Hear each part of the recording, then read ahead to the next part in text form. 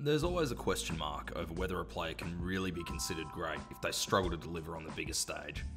It's often what separates one champion from another in people's minds and in front bar arguments when comparing players. September performances have always and will always be the yardstick when talking about the best from the best. All that being said, I'm Paul Robinson from Off the Play. Let's run through 7 massive individual finals performances of the AFL era. Number 7, Paul Licuria versus Port Adelaide in the 2002 qualifying final. One from left field, but when you take into account how big of an upset this was, it really just adds to the legend. In the previous 5 matches to the 02 qualifier, Paul Licuria averaged 21 touches and the Pies were massive outsiders to beat the premiership favourites Port Adelaide in South Australia. No one predicted what happened next. In the absence of Nathan Buckley, Licuria stepped up and had a career best 40 disposals. In today's game, 40 disposals doesn't seem like that much of a shock or that much of a big deal, but that just wasn't the case in 2002. No one was getting 40 disposals. The next highest ball winner from that match was Port Adelaide's Josh Franku, who had 27 and just happened to be Paul Licuria's direct opponent for the match. Simply put, Licuria took his own footy to the Oval that night. It springboarded Collingwood's 02 finals campaign, and finally, the Black and White Army dared to dream. Number 6, Buddy Franklin v Adelaide in the 2007 elimination final. The Hawks absolutely nailed their 3 picks in the top 10 of the 2004 draft. Roughhead, Lewis, and Franklin. But by 2007 it was clear Buddy was ahead of the pack. His coming of age game in the 2007 elimination final against the Crows is a thing of beauty. It wasn't just the fact that he bagged 7, it was how he kicked them. He looked like he was out there making a statement with the way he went about it. It ended up being his trademark what he did that day. He kicked them from 50 with no issue. He was crumbing his own footy and jagging snaps. For anyone in the AFL world that hadn't already stood up and taken notice of Buddy, you couldn't help but do it now. 12 months later, he became the 28th player to kick 100 goals in a season. Number 5, Simon Black v Collingwood in the 2003 Grand Final. I don't know if there's ever been a cleaner player than Simon Black, and it was on full display in the 2003 Grand Final. 9 tackles, 7 inside 50s, a goal, and 39 disposals just proves that he could do it all. One of the all-time greats put in his best match at just 24 years old on the biggest stage of the game. Lee Matthews has since said that it felt like he was watching Black play with his own footy, so you can just imagine how the Pies midfielders felt chasing his tail all day. It was a dominant display of everything great about our game. No one since has had a higher number of disposals in a grand final, and I wouldn't be shocked if that record stands for another 20 odd years. Luke Powell tells a story of how him and a few Lions boys were having some beers the week after the 2003 grand final. They bump into none other than Pies president Eddie Maguire, who proceeds to congratulate the boys on their 3 in a row, even though 2 of them were against his side. The only satisfaction he may have got was when Power's phone rang, and it was Simon Black. Eddie calmly asked, "Can I have the phone? I wouldn't mind giving him a quick message." Eddie Maguire answers, says, "Hey Simon, it's Eddie. Get fucked. Get fucked 39 times. Number 4, Dom Sheed v Collingwood in the 2018 Grand Final. If it wasn't for superstar Luke Shuey's remarkable day out in this game, Dom Sheed would have had 2 medals around his neck. 32 disposals, 8 clearances, and one of, if not the best, goal in grand final history. It's what every kid dreams of, and Dom Sheed got a chance to live it. A goal from the boundary to win the premiership.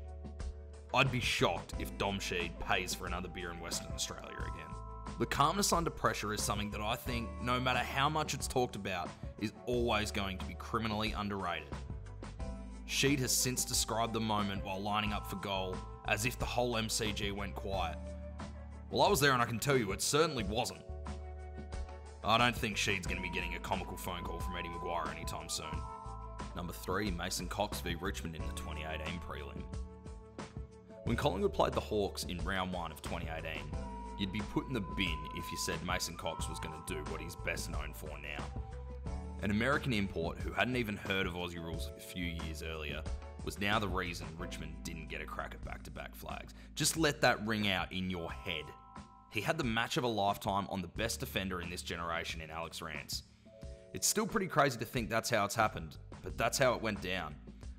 One person who wouldn't have been too shocked by it was his captain Scott Pendlebury, who 12 months earlier on his Jock and Journo podcast said, "This is probably a big call, but I wouldn't be surprised if Coxie did at some stage in his career have a 9 or 10 goal game in him." Yeah, it wasn't quite 10 goals, but let's give Pendles the benefit of the doubt that he called it before anyone else did. Number 2, Anthony Koutafidis v Essendon in the 1999 prelim. Even if you're not a Carlton fan, you know the story of this game. Essendon were red-hot favourites. Carlton were lucky to be there. This was supposed to be an easy kill for the Dons before the much-anticipated North Melbourne v Essendon grand final. The only problem? No one gave Kouta the script. After being down by 24 points at halftime, the Bombers kicked 7 goals to 2 in the third quarter to take an 11-point lead at the last break. That's when it happened. Kouta flicked the switch. He made it known in years previous to his coach that he wanted more midfield minutes, and he was finally moved into the guts.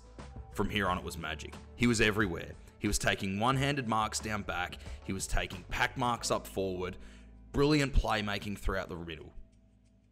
He recorded 127 champion data points, and that was just in the last quarter. It was like something no one had seen before. 10 kicks, 6 marks, 2 handballs, 2 goals, and 1 massive upset. And number 1, Nick Davis v Geelong in the 2005 semi-final. I see it, but I don't believe it. Anthony Hudson said what the nation was thinking in 2005 when we all saw Nick Davis kick 4 goals in the last quarter. When you compare it to the Swans' 3 goals for the previous 3 quarters, it's pretty wild to think. And it's not like Davis was the only target in the Swans' forward line, the team like Barry Hall and Mickey O. It was how he kicked them that made it all so special. It looked like he was plucking the footy from the sky at some stages. So much history came from this match and from that quarter. Without it, there'd be no "here it is" from Paul Roos on grand final day. The Cats would have played St Kilda next week in the prelim final, and it's a mystery what would have happened there. We would have seen one of those sides against West Coast in the grand final. We wouldn't have Leo Barry U star.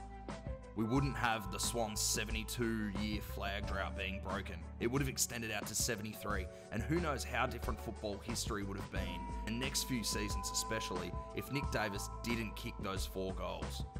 Not only did he kick them, he was the second highest disposal winner for the Swans that night with 24 touches. 24 Ds and 4 goals. What a game, what a moment, what a man. Well, that's our list. What about you guys? Any unreal finals performances we missed out on? What ones stick out in your mind? Leave comments below. Like, share, and subscribe to Off the Play for some more footy content.